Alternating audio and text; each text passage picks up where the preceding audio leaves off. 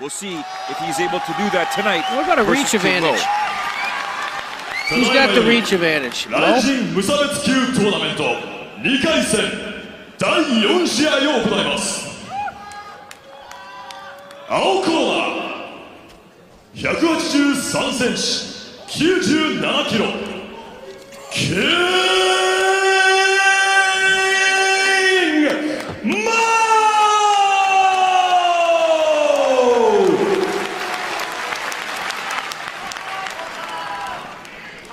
赤コーナー188センチ106キロミルコクロカップ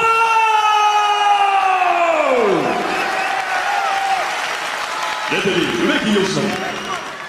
Let's all remember here, this is the Ryzen tournament, the final, the main event tonight. One of these two will be competing in 48 hours. 2 5-minute rounds. If we need a third, it'll be an extra 5-minute round. Kicks and knees to the head of a downed opponent are legal.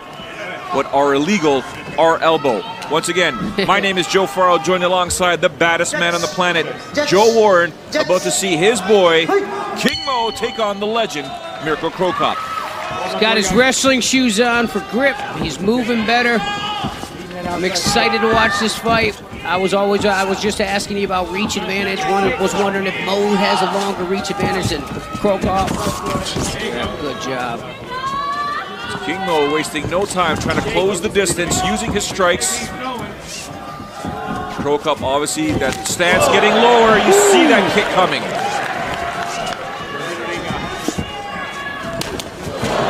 Exactly what King Mo wanted. He wanted something low, and he's able to get that takedown down to the ground.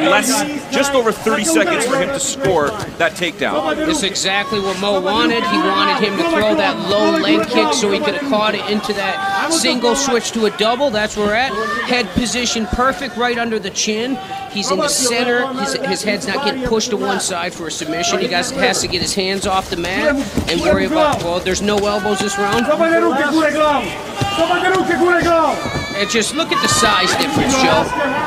Mo is definitely smaller. Mo is now stretching him out, putting his forearm on the neck or on the chin, lifting up and cocking his right hand back so he can land some bombs. Love to see. Nice. Nice ground and pound, good position. Needs to make sure that he's posturing well. Saw Cro Cop there trying to sneak his left leg through, looking for a triangle choke here, but a great job so far by King Mo, getting the takedown, working his ground and pound. But Mirko Cro Cop now is trying to trap that right arm of King Mo. And I'll tell you right now, this is exactly where King Mo wants to be. He wants to stay right here for the first 5 minutes, do the same thing second round, take no damage, move to the next round and defend his belt. Action! Volume. Good. Well, what's your pass to half? Good. Action! Referee imploring King Mo a bit more action, although I do believe he is working. The referee here wants to see a bit more. When they say action, they also want to see damage. Here in Ryzen, they would like to see damage. And I like to correct myself, he's not defending that belt. Tournaments are separate, it's a separate belt for each tournament. Here we have King Mo, like Joe Warren said, keeping his head in the center position, not making his head wander to the wrong side. And of course the referee says, nope, you're not causing enough damage, we're going to stand up here. We got 2 minutes and 15 seconds in this first round. Mo's moving forward, bringing him in that corner. Cro Cop looking to land that left there. Got to defend the takedown first. Look for knees and uppercuts to be coming here. And Mo needs to circle him back, push him against the corner again so that he cannot use those nasty leg kicks. Oh, a trip attempt there by Cro Cop. He's shaking that hand. Oh, there's a left to the body there. Your boy King Mo better protect every part of the left side of his body, or the right side of his body. Oh, there's and we talked about Mo keeping his hands low. They're higher than they normally are right now. I don't think those shoes are helping him much. He seems to be sliding more. Nice. That's what he wanted. This is what I just talked about the first round. He's waiting for that low leg kick, switch from a single to a double leg, bring him back to the ground, and win with position. Yeah, it seems to be a little slippery, like you said, Joe. This is not where you want to be. You want to get a little more distance. I was just going to say the same thing. If you stand too close to Cro Cop, that's what he's looking for. And he wants to make sure that he's outside that front leg, that he's moving left. Less than 1 minute to go, and there we have here King Mo looking for the double. Now he's clinched up here. Continuing to pummel, continuing to work for that takedown. Knees landed by Cro Cop.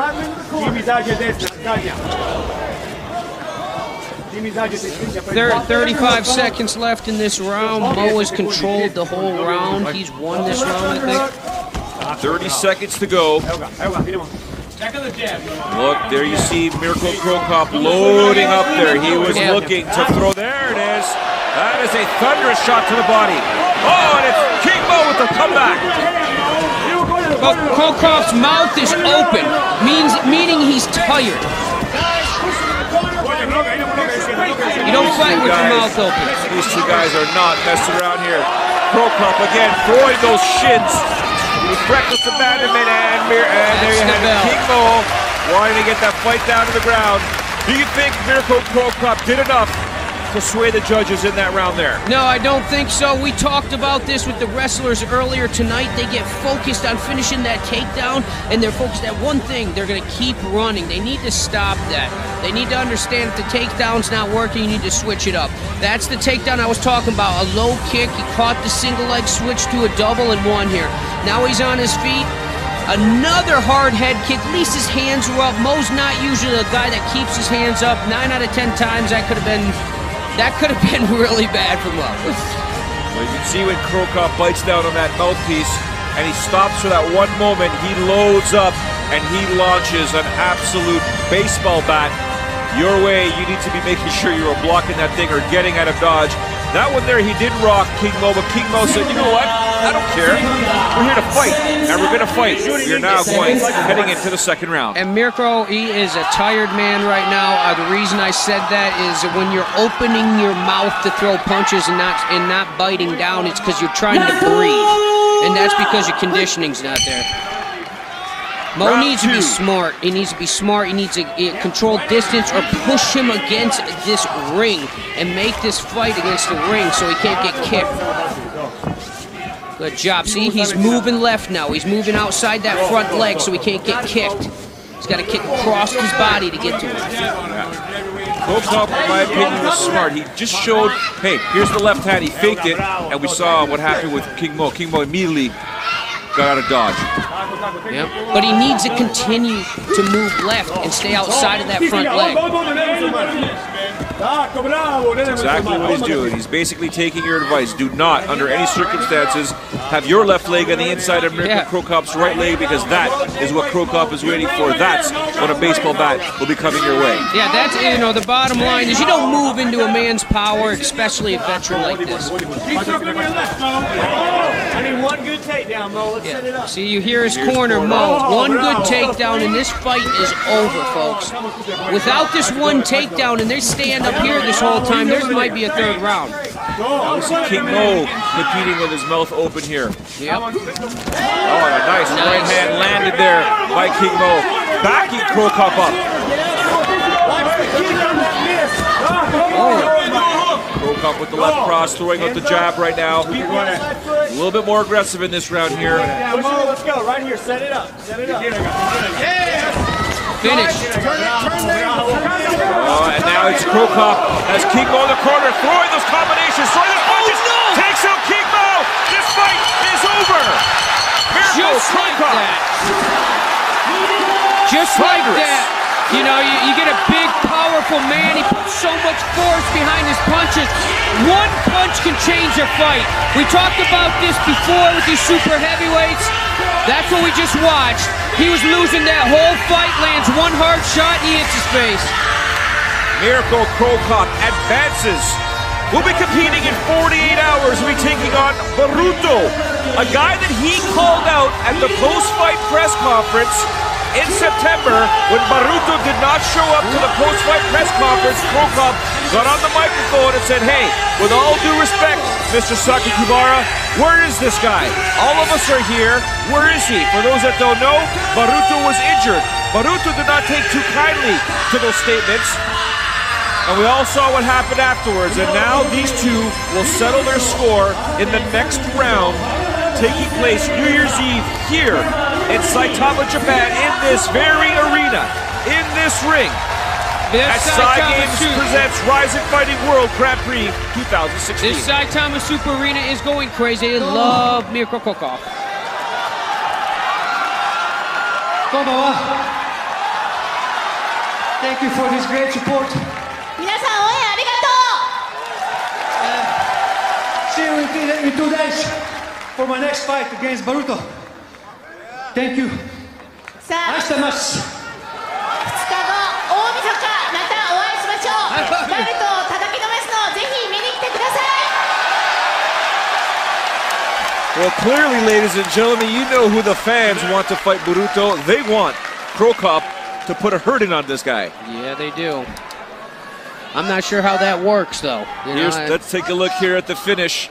You saw King Mo going in for that takedown, and then as soon as Cro Cop was able to land those combinations, it was lights out, night over. The fans are absolutely cheering, and we're about to see all of the tournament competitors remaining in the Sai Games presents Rising Fighting World Grand Prix 2016 enter the ring. There is going to be some tension here, believe you me.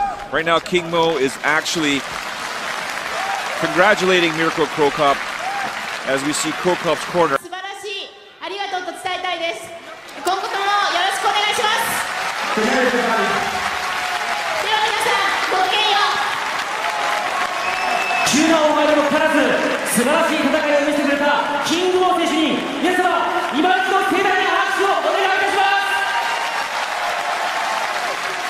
He forced that takedown, wasn't there.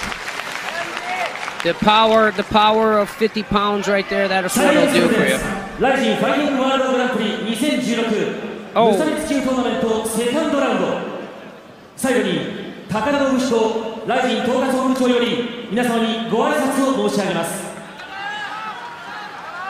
There you see there the finish of Cro Cop on King Mo. Came out as a surprise to Joe Warren. Surprise to yours truly, as we thought that's exactly what was required. Here's from the referee's point of view. We thought for sure it was going to be King Mo, needed that takedown. And as soon as Cro Cop was able to spin him around, it was game over. We talked about this all night.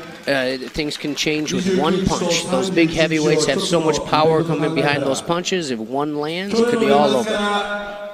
4月に1回イベントやりました。そして9月に